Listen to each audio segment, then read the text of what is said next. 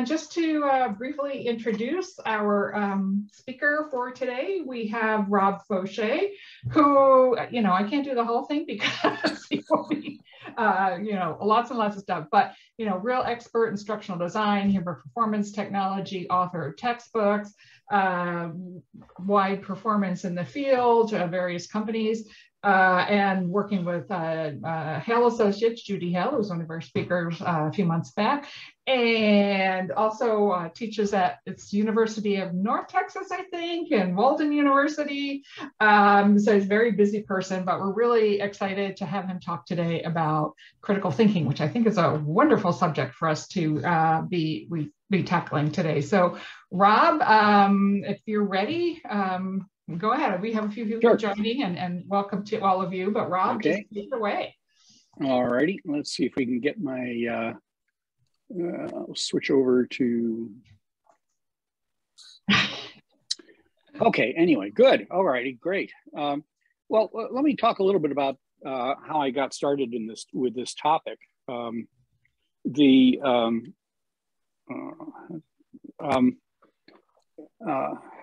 Some time ago, it dawned on me that the most important things we could be training people on had to do with the subject of critical thinking, and which also closely related topic is complex ill-structured problem solving. That's a piece of psychological jargon.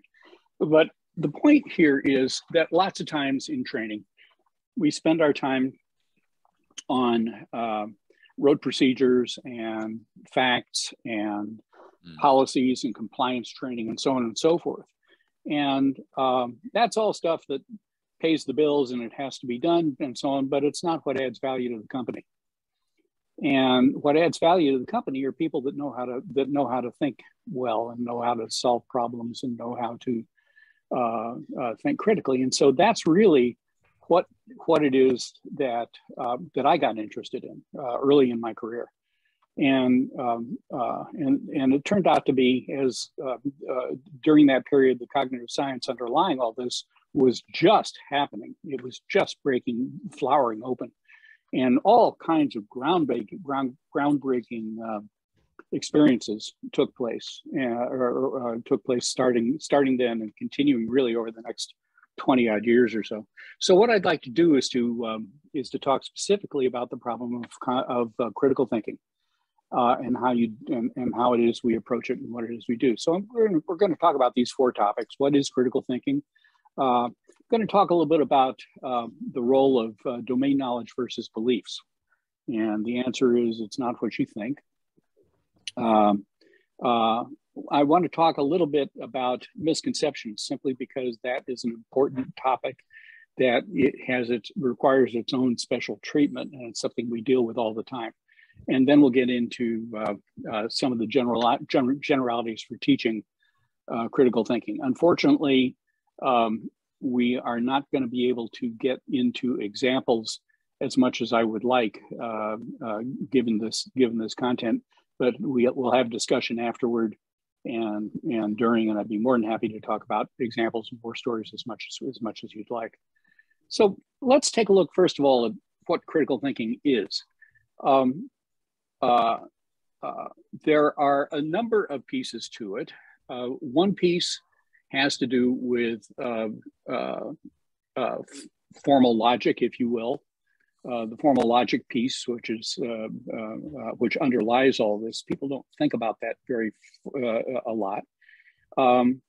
There are beliefs about critical thinking, that it's important, that you need to skeptically examine claims that people make, and so on. But then there are also skills having to do with scientific argumentation, it's often called, and that's what we're going to spend most of our time talking about today. And then cutting through all of that is domain knowledge. And the generality about domain knowledge is that's what you know about the world or some piece of the world, and how it's organized and how it works, and so on. And the important thing to keep in mind for trainers is that you can cause damage. If you teach domain knowledge the wrong way, then you can actually prevent people. It's been shown experimentally, you can actually prevent people from doing critical thinking or doing complex problem solving with their domain knowledge. And so that's a real important kind of consideration. What are the benefits of critical thinking? There are really three of them. First of all, you learn to challenge beliefs versus just doing summaries.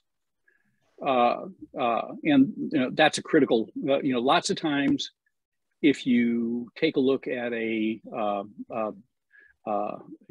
anything, a textbook, a newspaper article, a speech, and so on, all they're really doing is summarizing. They're not really saying this is why you should believe or why you should take this claim seriously. What they're doing is just summarizing uncritically. And there's a big difference between the two. Kids coming out of school and adults, therefore, oftentimes only know how to summarize. If you engage in critical thinking, then you will be able to spot and correct misconceptions, which are all over the place and quite common and cause all kinds of problems. That's what Will Rogers was talking about in that opening slide. Yeah. And this is the foundation for innovation at every level of the organization. It used to be, with hierarchical thinking about organizations, the idea was that innovation only occurred at the top, and therefore the people that needed to do critical thinking were only the senior executives. That flat is not true. If it ever was true in organizations, it certainly isn't true now. This kind of critical thinking exists at every level of the organization. This has been found repeatedly in manufacturing, in all kinds of businesses, in military, and so on. It has caused a fun, we can get into lots and lots of war stories of examples of this if you want to. It's revolutionized the way that medical training is done, for example. Mm-hmm. So let's talk a little bit about domain knowledge then and what it is. Well, the basic issue here is it's not just what you know, it's how it's put together, how it's organized. So here's some examples of domain knowledge versus a belief. A domain knowledge is supported by evidence. That is to say, you know what evidence there is that shows you that this component of your domain knowledge is actually true. Beliefs, on the other hand, are accepted as true. Domain knowledge is confirmed by observation. Beliefs are confirmed, are received from an authority figure, an influencer, and the like. Domain knowledge, you test by prediction, by trial, and by explanation. If you can do those things with domain knowledge, then you have reason to believe it's true. Belief, on the other hand, is tested by direct personal experience. This is a critical distinction, direct personal experience. If you listen carefully to the people who for example, who don't believe in vaccination, what they will talk about is their direct personal experience, what has happened to them, what has happened to their family members, what has happened to their associates at work, and so on. And all of the rational arguments that you see coming from the CDC and so on about, this is what the data says and so on and so forth, are simply irrelevant. It's not the people and not believable, therefore. Domain knowledge is validated by replication, preferably done by others. The whole idea of domain knowledge is that I should be able to confirm it by replication, you should be able to confirm it by replication, and so on, and we should come up with the same conclusions, the same idea of what it is. Beliefs, on the other hand, are validated by consistency with other beliefs. In other words, if this claim fits in with everything else I think I know, or with my other beliefs, then it must be true, and so on.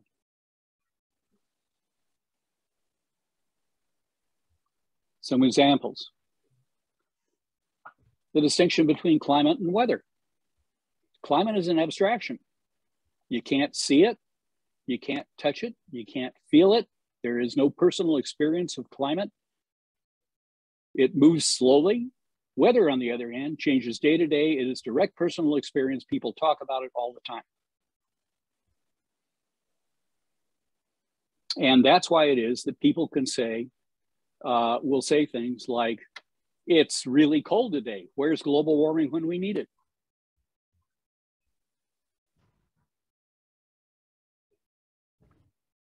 There's a distinction between doing science and believing scientists. If you have a belief system and then you may, and your influencers include scientists, which they may or may not, they may include movie stars or politicians or whatever, then that's who you're going to believe. That's different from doing the science yourself or engaging in the process or reading the evidence or whatever.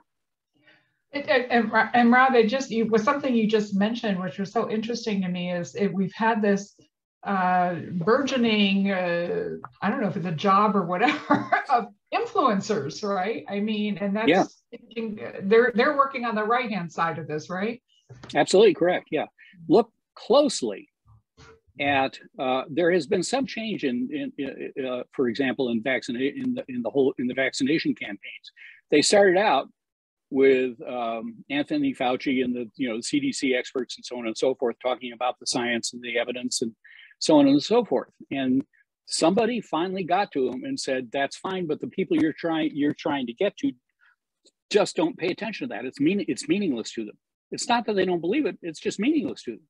What they believe are their whatever influencers they buy into. So that's when it is that you got movie stars and rock stars and so on and so forth endorsing vaccinations publicly. That's why that happened, specifically why that happened.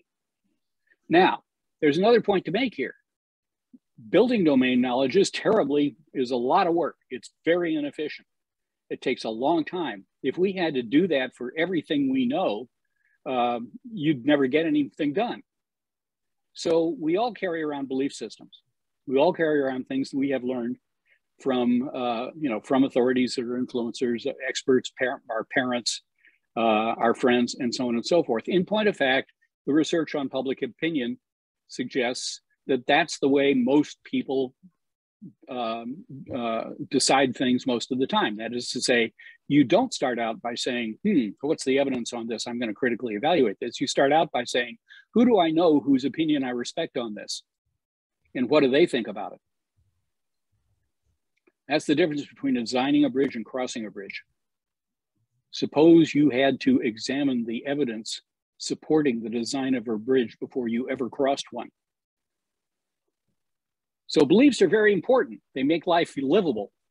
Everybody has belief systems and so on. You have to recognize them, but you have to recognize that they're formed in a different way from domain knowledge. Okay, here's another common one. Domain knowledge is built on things like selling the customer what they want and what they need. And of course, those are different things. Beliefs are based on selling the customer what you want.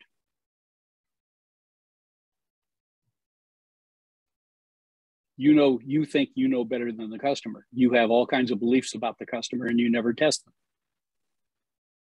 And you get those, where do you get those beliefs from? You get them from your top salesman or whatever, or your experts in the company, or your CEO, or whatever the culture of your company is, and so on. And that, of course, can lead to some hilariously egregious errors.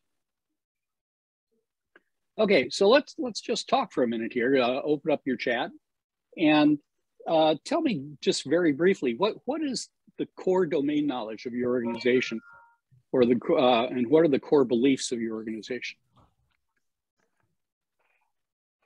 Well, let me start off with an example from where I used to work at American Honda.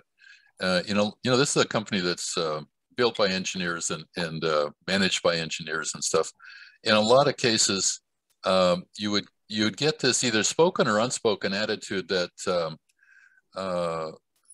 if it's not designed here, it's not as good as it could be, or we could do it better than somebody else. And sometimes that's true, and sometimes it's not true. Yeah. Yeah, you bet. That's a great example.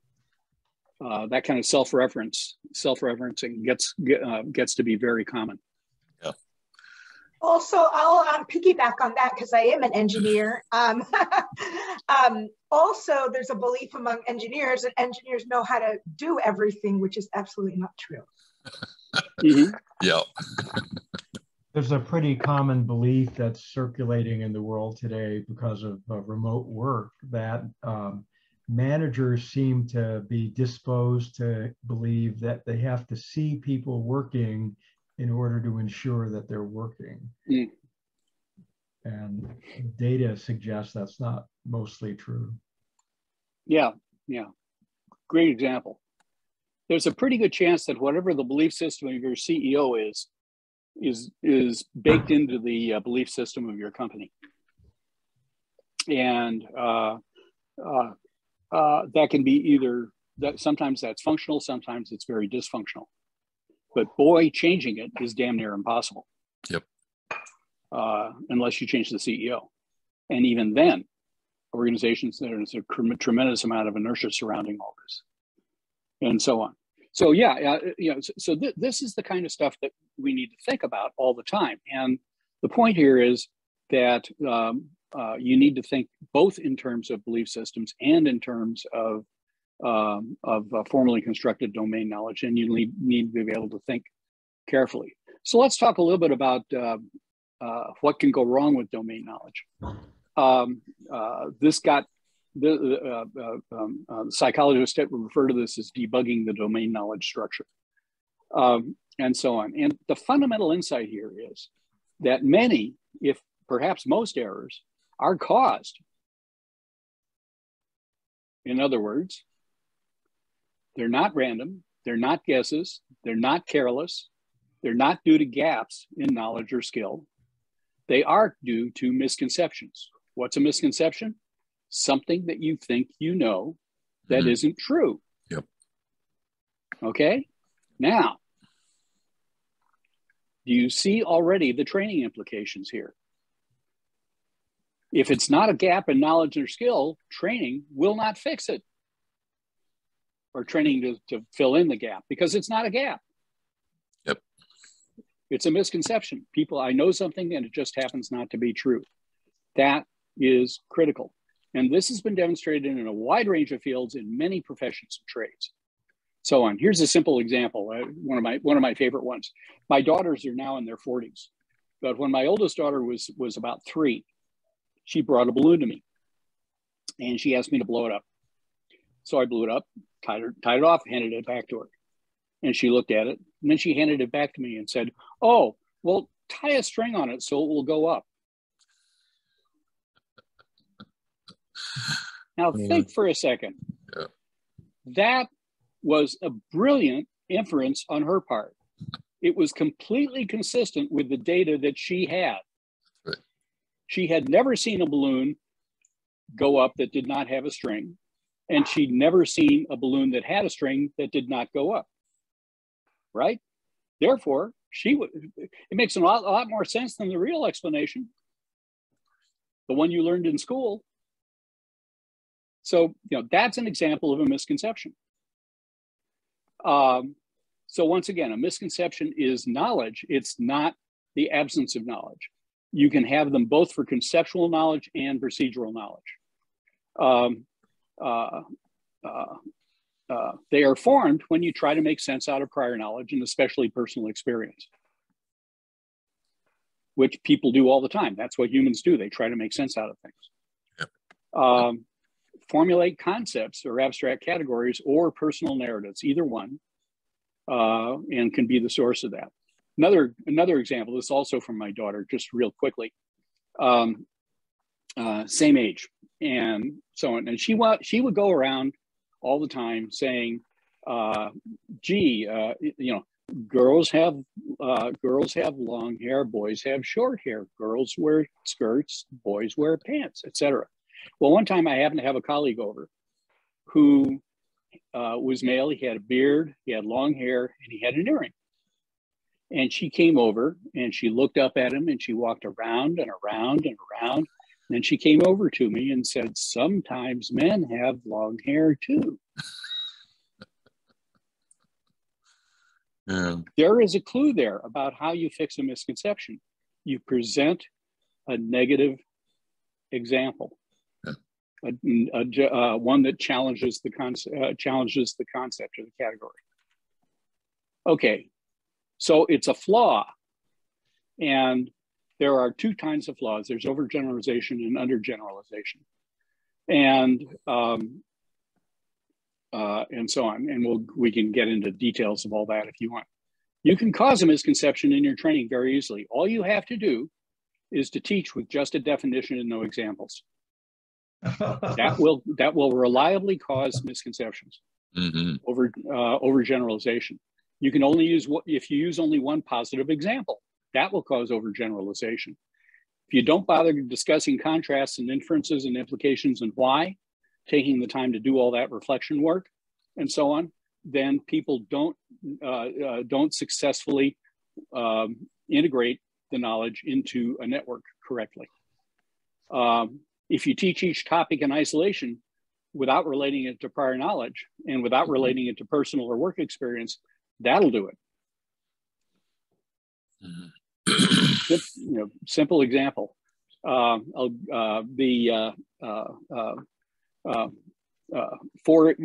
Simple example. One time I was working for developing a maintenance course for Lufthansa Airlines for it's an introductory maintenance course, and the plane that they used was the original 727-200, and so on. And there are by fiat, there are, if I remember correctly, 15 systems in an aircraft. Each one had a binder, and each system was taught separately. Guess what? The trainees had a terrible time coping with problems, malfunctions, troubleshooting, anything that had to do with the interaction of two systems.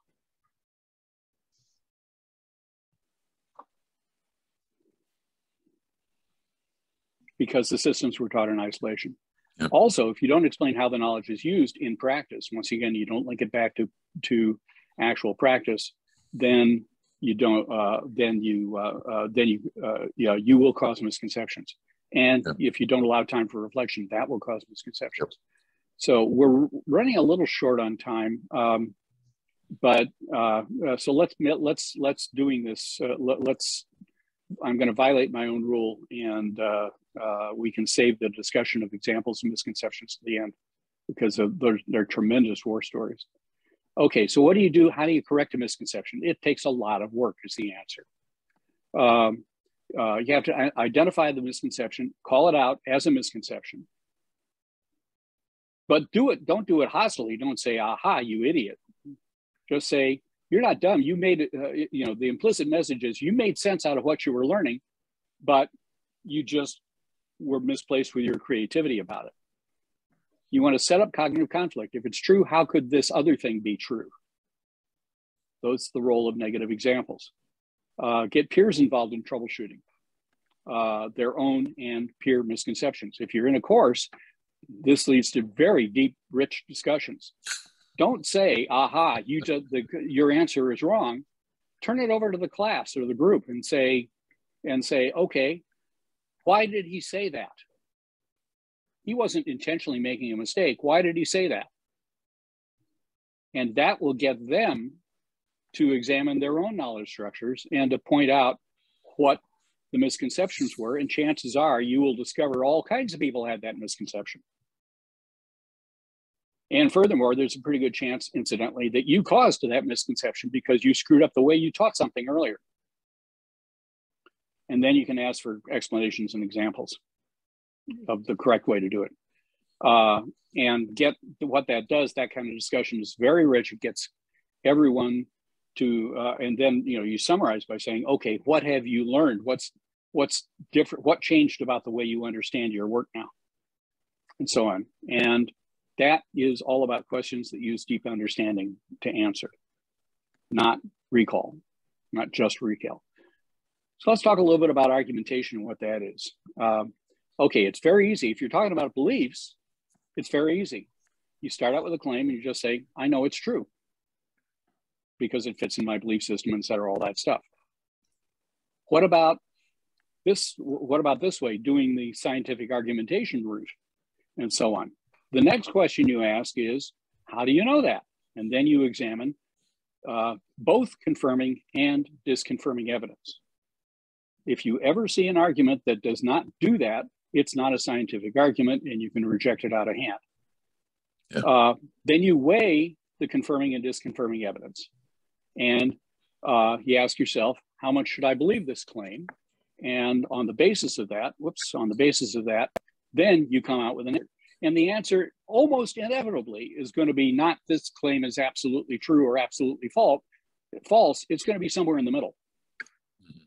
Well, okay, it's probably true here, but it's not true there. And I'm really not sure about this, but I really am sure about that. And so on and so forth.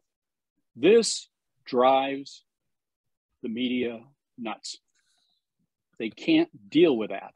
Yeah. And that's why it is you see the media accusing the scientists at CDC and elsewhere of constantly changing their mind and shifting and being inconsistent with each other and lying to the media and so on and so forth. What's going on is the scientists are used to talking this way.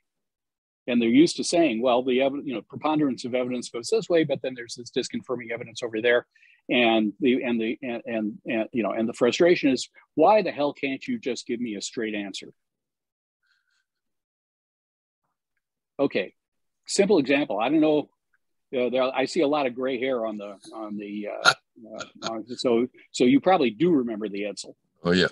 Right. Okay. One of the most legendary failures in Detroit. Okay. So there were the confirming evidence was that for a generation, successful cars have been made bigger with more chrome. So they made the biggest car with the most chrome. The disconfirming evidence was that small imports were gaining market share among baby boomers. And the belief system was, we know our customer, we know our market. And on the basis of that, nobody challenged the decision to make the Edsel. And it turned out to be a terribly badly timed decision, cost Ford an awful lot of money. Okay, let's talk very briefly. How are we doing on time, by the way? We're good. We're at about 12:30 rather, and we've got about 15 minutes. Okay, good. All right, so we will breeze through this and then we can discuss as much as anybody wants and so on. Okay, so let's go back. Let me go back here. Okay, we're going to talk a little bit about what to teach, and then we'll talk about how to do the presentation using these 5 principles. Okay, so the first principle is help build heuristics. This is the what to teach part. What's a heuristic? An inductive strategy to build mental models. So you model this in your courses, in your teaching. Mm-hmm. Mm-hmm. You don't say, here's the mental model. You say, shut up and listen. What you say is, we're going to build a mental model together. You're going to guide your trainees to define the goal, and then the intermediate goals that will get them there. So it's their quest, not just you setting the setting the assignment. Work from novice mental models to expert ones. Novice models are simpler. They lack some of the subtlety, and so on. Experts ones are much more elaborated. We can talk about that as much as you want. For moderately structured problems, these are problems. Moderately structured problems are problems that have more than one way to solve them, but they do have a clear answer. You can scaffold in the invention of strategies. In other words, how are you going to solve this? What are the different ways? Let's talk a little bit about ways of solving this problem, and allow for many right answers. And you make that discussion the focus of the class.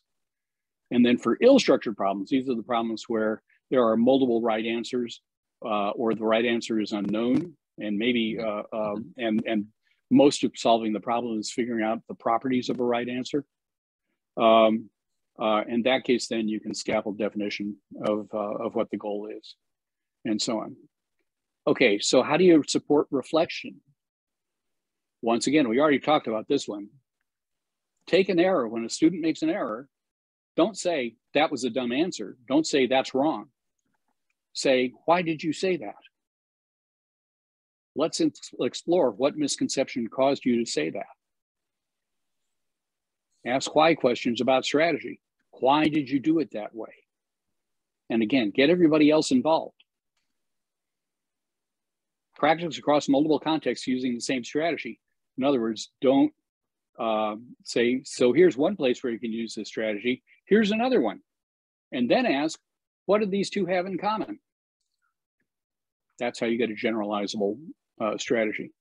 And then you call attention to that generalizable strategy. And you can consider discovery teaching strategies as an option, but that's very slippery. There's a great deal of research on when to do this and how to do it and when not to do it and how not to do it. And it is simply not true that inquiry learning or discovery learning produces better learning. It is simply not true generally. It is true in specific circumstances. And another piece of this is, don't give your judgment right away. Withhold as the instructor. You're the authority figure. Hold off when one of your trainees gives an answer. Hold off and just and start asking your why questions instead. Allow time for reflection on it and so on, and then and only then jump in with the right answer with your corrective feedback if necessary. There are some special considerations with all this. How do you build a mental model? Well, you do it by discussing relationships and explanations, not by memorization of facts and procedures. You can look up a fact, you can look up a procedure, yep, but that's the beginning of problem solving. That's not the end of problem solving. Okay, one little war story that a student of mine taught me. I had one student one time, a doctoral student, who subsequently went on. His field was experimental psychology. He subsequently went on to work for Boeing. He was a pilot, and Boeing trained him as a test pilot. So as far as I know, he was the only PhD experimental psychologist test pilot that Boeing had in captivity. But anyway, he started out working on the issue of combat training for pilots. And at that point, this is back in the 1980s, at that point, there was a big difference between the way combat training pilots were trained by the NATO countries and the way the Russians were trained. The Russians were trained procedurally, memorize the facts and procedures and follow those procedures. The NATO trained pilots were trained to think strategically. They said, okay, you've got an automated cockpit. This plane will fly itself. Let the plane fly itself. You think about what you're going to do next, what your strategy is. And, oh, by the way, you have another piece of critical evidence. We can teach you the procedures that the Russian pilots have been taught. And you can predict how they're going to behave because they're going to follow those procedures. And then you can do something they can't cope with, that they don't have a procedure for. And that all came to a head, by the way, in the Gulf War, the first Gulf War, when the American trained pilots just plastered the Russian trained pilots. And it was all done by, these weren't Americans shooting down Russians. These were Saudis shooting down Iraqis or whatever. But it was American trained pilots versus Russian trained pilots and so on. And the Russians took a look at that and said, oh, shit. And it invalidated incontrovertibly their knowledge or their understanding of how pilots ought to be trained. Incidentally, by the way, the philosophy of training by way of facts and procedures still persists in pilot training in commercial airlines worldwide. And there are some big differences between countries in how pilots are trained that way. That's a whole separate discussion. Anyway, use simulations, games, projects, they're great. But construct around them a dialogue to focus on the problem-solving reasoning, not just the solution. It's quite possible to build a game or a simulation that teaches the wrong stuff. If all it does is focus on getting the right answer and not the why, not the reflection, then you're missing the point. The kind of coaching involved here is what's often called cognitive coaching, collaborative learning, mental model, talking about mental model structure, talking about problem-solving reasoning, and so on. That's the kind of dialogue that needs to go on in however you're doing this. How do you do all this in a lesson? Here's a 5-part framework that actually I pulled out of the textbook that I wrote. So what do? First step, select. You direct attention to the purpose of the lesson. I'm just going to blast through this real quickly. You establish a motivation theme. In other words, what's in it for me? You establish you can do it or confidence. This is something you can figure out how to do. You link to related declarative knowledge. You relate it to a mental model they already have, and so on.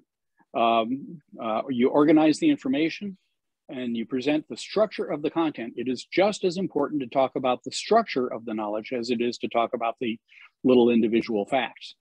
And that's why diagrams are real handy. Worked examples are real handy because that's what they do. State the purpose of learning of the lesson, using plain language, by the way, not objectives. Objectives are jargon for instructional designers. Then you work on assimilation. So assimilate the new knowledge by connecting to what they already know. This is the reflection piece. Present the new knowledge, showing emphasize the heuristics and principles. Used worked examples. They are very powerful. This, by the way, is the flaw in discovery learning. They don't use discovery learning typically does not use worked examples. They're very powerful and can be used to model this. Then you can move from simple to complex or from novice to expert, and so on. And then you practice, you strengthen with a range of similar problems that get wider. The range gets wider and wider, more and more difficult as you go. If necessary, you can go from part task to whole task. There are some specific considerations about how to do that well or how to do it badly. Scaffolded practice, and then gradually you remove the scaffolding. We can talk a lot about what scaffolding means. One thing not to do is don't denature the problem. One common mistake that instructors make is to take something, a problem that requires conceptual reasoning, inductive reasoning, and when the learners can't do it, then what they do is to substitute a rote procedure to solve the problem. What that does is to short circuit the reasoning process. It guarantees the learners will never learn the underlying principle. This is one way you can cause damage.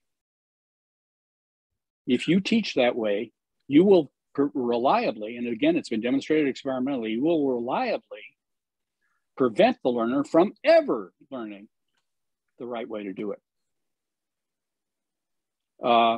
And again, simple to complex, novice to expert, unusual to unusual problems or wicked problems or misleading problems and the like. Vary the context as you go. And once again, when errors occur, they are opportunities for learning. Use them. They are rich opportunities for learning. Yep. Another point is learning is not linear. The progress will be spiral. And expect that and provide feedback accordingly. This, by the way, is the flaw of the fallacy of mastery learning as usually presented. And then your summaries should be summaries of the structure of the content. And you assess using performance-based strategies, and we can talk about that as much as you want to. So very quickly, that gets us in, I think, gets us in our time limit. It does. Yeah. All astonishingly enough. So I hope this stimulated some questions and some comments, and we can go back and drop in some examples, some war stories. I hope this got you thinking. Is Preeti still here? I noticed some really interesting comments in chat there. Did you want to elaborate? Yeah, I'm here. Which comments? Well, you put some in chat, right? Yes. Yeah, about, well, like the diversity of teams, even with the Oh, content. yeah. So Yeah. domain knowledge, you know, domain knowledge can be limited by the domain that people know about. So if you have diverse people on your team, that can expand your domain knowledge. And also, I think bias can play into domain knowledge because people tend to seek out facts that support their beliefs, even in the domain knowledge arena. Absolutely. And then groupthink can also be in domain knowledge. Like I've seen some studies where if everyone went to the same school, obviously the domain that they learned in school is the same. And if you have a variety of schools and things, that can cause an increase in what is in the domain. Yep.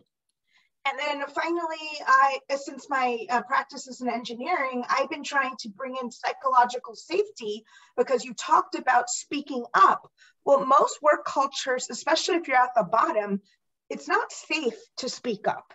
And that has caused most of the failures. Like when we go back to Challenger and all the failures you learn about in business school are really part of psychological safety. So if we don't have psychological safety, we can't do safety or ethics or mentoring or diversity, equity, and inclusion properly if we don't have psychological safety.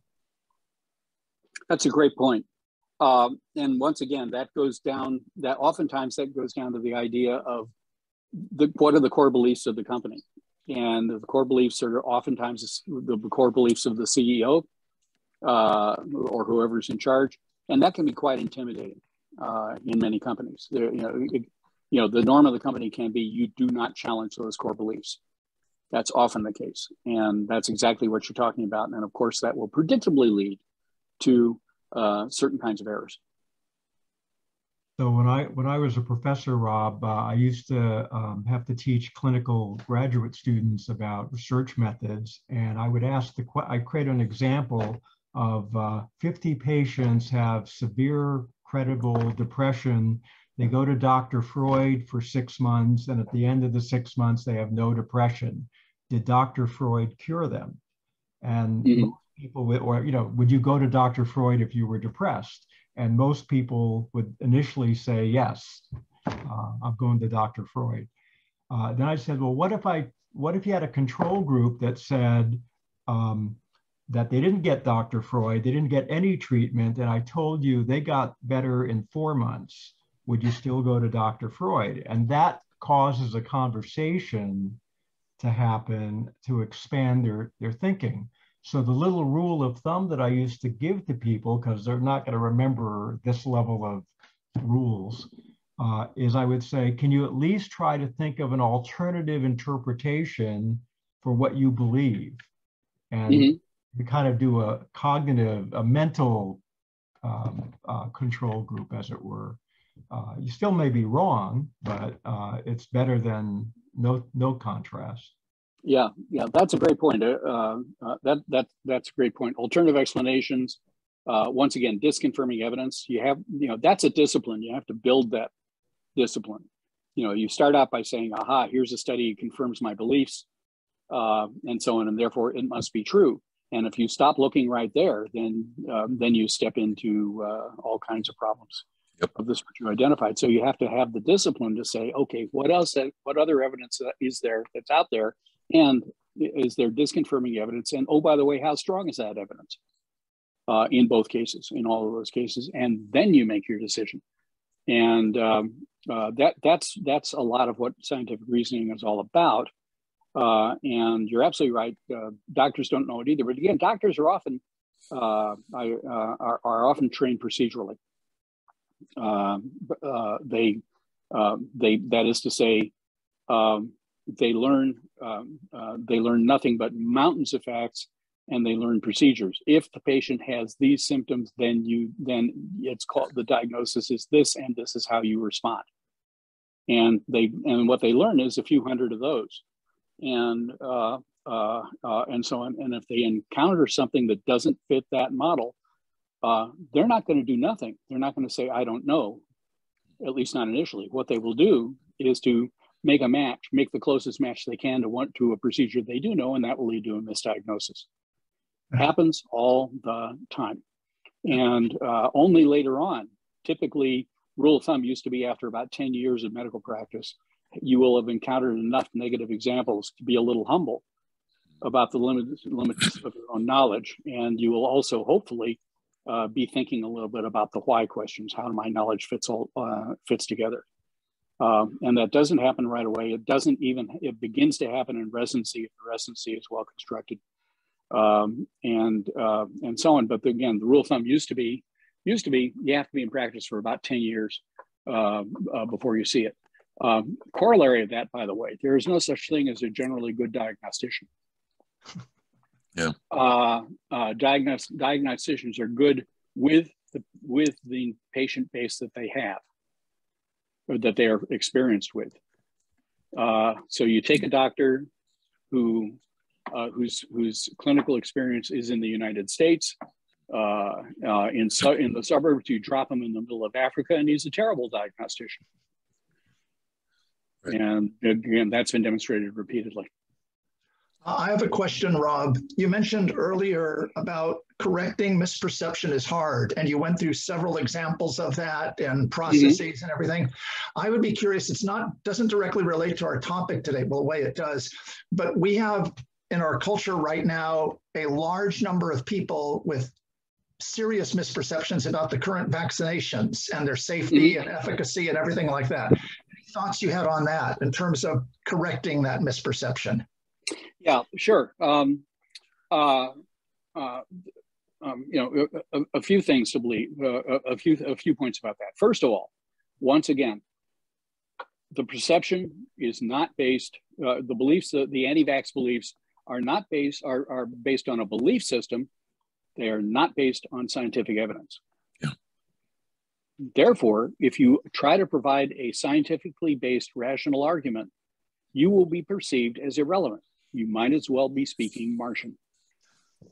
What you have to do is to say, yeah, I understand that that's what you believe, but did you realize that your family member just died of this because they didn't get the vaccination? Or your favorite movie star, your favorite sports figure, or whatever, or your favorite politician, or whatever. Again, what you have to do is to challenge them with evidence that with their beliefs. So you challenge their belief systems, and you do it by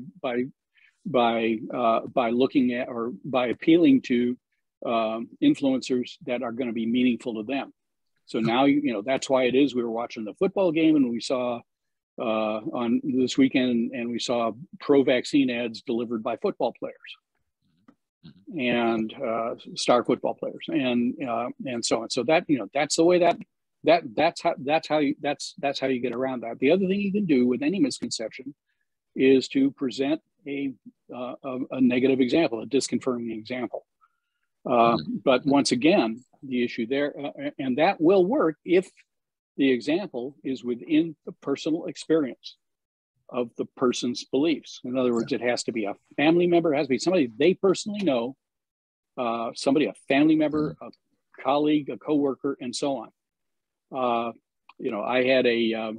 happen to be a ham radio operator. I had over last weekend, a friend of mine, or over Thanksgiving, another ham radio operator friend of mine who has ham friends all over the world, because that's what hams do, and so on. And he told me over Thanksgiving weekend, he just had 5 hams that friends of his die from COVID. None of them all of them were anti-vaxxers. Wow. And it was meaningful to him because he knew these people. Yeah. Well, I had a comment. I was just thinking about my education experience because engineers are trained in critical thinking, and most of our exams were short answer. So it was just as important how we got to the answer as it was what the answer was. So we really didn't have that many multiple choice, and you would get partial credit if your thinking was in the right manner. So, you know, even when I took my licensing exam, half the test was short answer. So as we move to multiple choice, you don't really know if that person even knows how to get that answer, or if that's a partial misconception. Okay. You can test reasoning with multiple choice questions. You can write questions like that. It's damned hard. Yeah. Yeah. So I was just thinking kind of my own experience, how we were kind of taught, and there wasn't like a right way to do it. It was just, you know, they were testing our thinking. Yeah. Yeah. Engineering thinking is its own variant of scientific thinking. And it has to do with the way and what the properties of a solution are, and how it is you get there, and what the requirements are, and so on. And engineers have different ways of judging risk, and so on and so forth. And so, yes, absolutely true. There are two kinds of egregiously bad teaching that I've seen in engineering, and for that matter in math too, which often underlies it. One is to say, oh, okay, here's a problem. They take a problem out of the textbook or whatever and go up to the whiteboard and they write out the answer and say, see? And there's no discussion at all of the underlying reasoning. And that's not a worked example, because, or more actually, it's not a fully elaborated worked example. Yep. That leaves the learners with the task of attempting to just memorize that as a model answer, and then hopefully they can generalize from it. But if they do it under their own steam, and if they can't do it, it'll never happen. So that's one kind of bad teaching. The other kind of bad teaching is variant of that is procedural. Is to just teach procedurally, and rather than teaching the underlying principles and teaching the students to formulate the procedures as they go. And the essence of engineering is that the discussion always starts with what are the properties of the solution, and then the next question is how do we get there from where we are now, because there are always multiple solutions to the problem in engineering. Well, I'm interested in your thoughts on where is critical thinking being taught today, because it seems to be a huge lack in our culture in general. Yeah, well, the answer is it's not being taught well in very many places. There are examples, but they're isolated examples. Certain portions of the military has really bought into this. They funded a lot of the original research on this was funded by the Navy, interestingly enough. Wow. And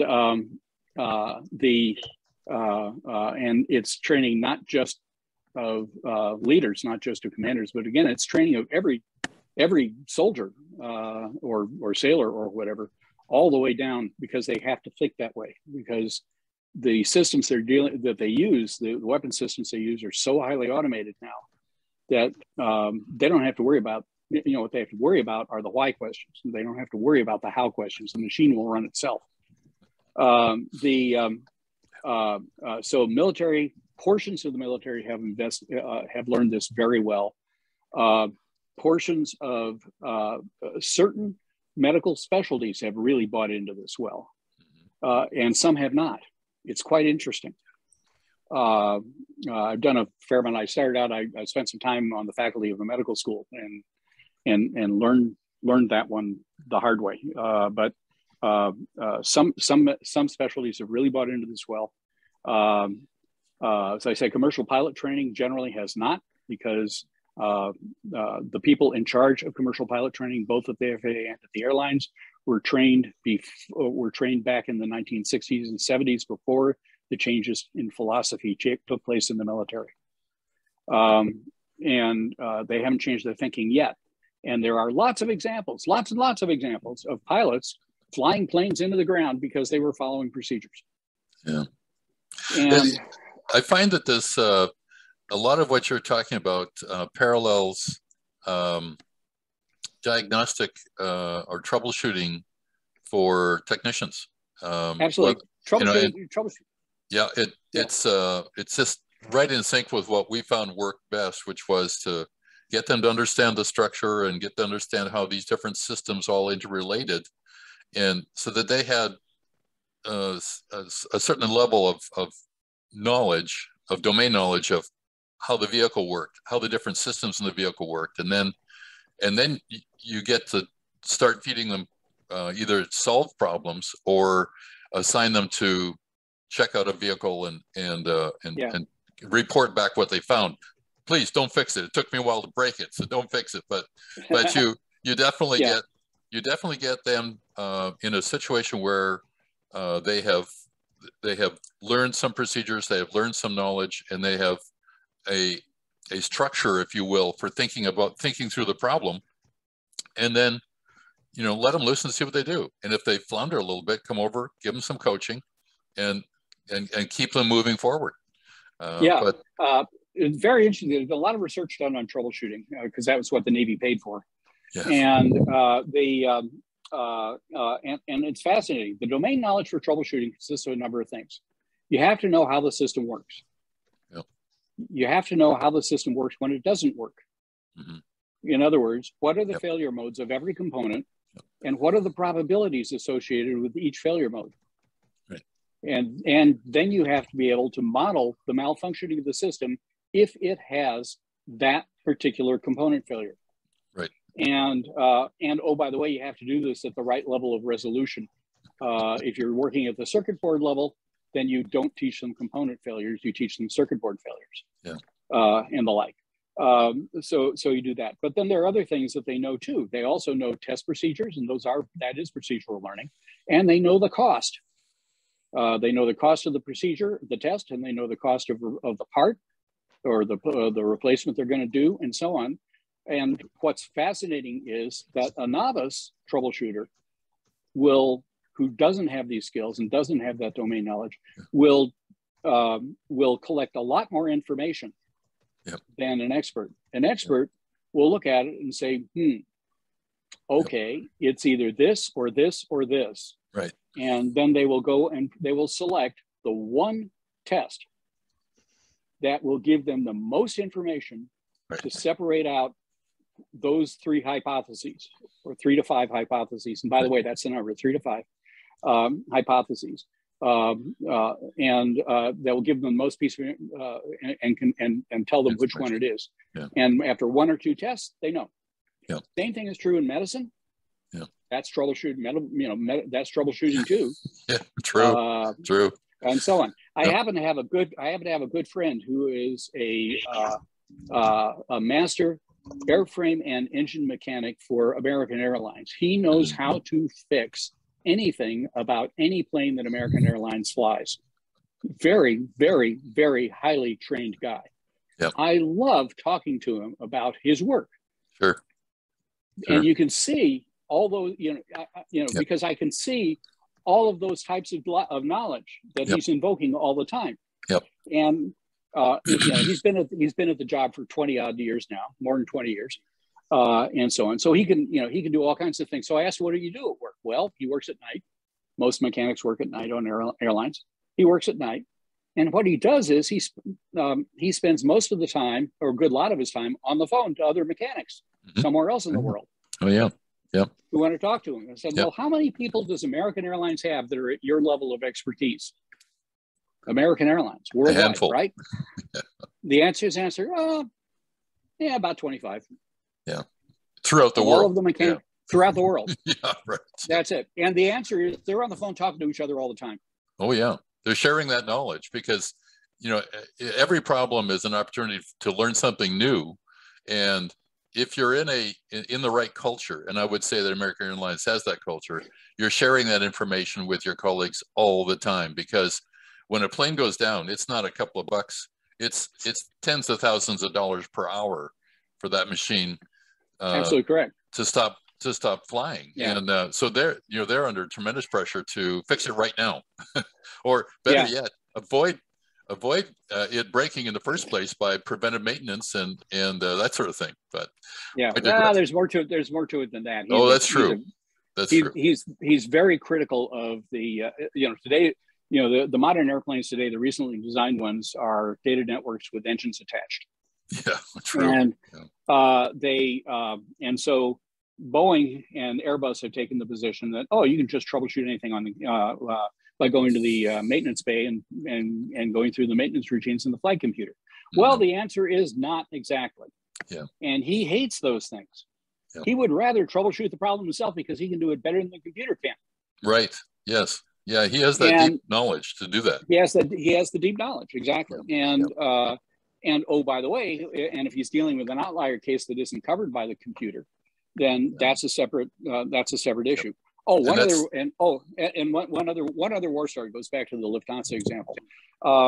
So that course that I was involved in building that project had a budget of around $4 million, and so it was not cheap. One of the things that we noted, one of the fundamental flaws was, once again, they were teaching the systems, but they weren't teaching the interactions between the systems. Yeah. The interactions between the systems are what the flight computers do, and the problems that you solve, the problems that the students were having so much trouble solving, were the ones that involved interaction in more than one system, which is done through the flight computer.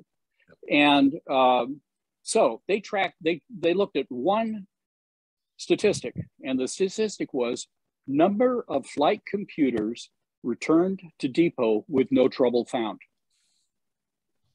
Because the first thing that would happen is that the student would, or a new maintenance mechanic would pull out the flight computer and send it back saying it's broke. Yeah. And the answer is no, it wasn't broke. Yep. Right. They missed something. They missed something, and and those things, by the way, are not cheap. They're over 100. They're in 1980 money. They were over $100,000 a piece. Yeah. And the answer was there was a dramatic decline in the number of returns from the people that had been through this new training. Good. And that saving alone was enough to pay back the entire cost of development of the course over a period of 3 years. Wow. Again, it's a very expensive industry. We are flying along here at 1:05, and I hate to say it, but we have to cut this off. We need to get you back again and do some more with this topic and some others. Absolutely fantastic, Rob. There was one more question I was going to say. Are there any key references or resources, a couple of things that we can include when we send out the final email to folks? I mean, you first, and then if there's anything else you would recommend as other reading or critical things that we could send out, that would be great.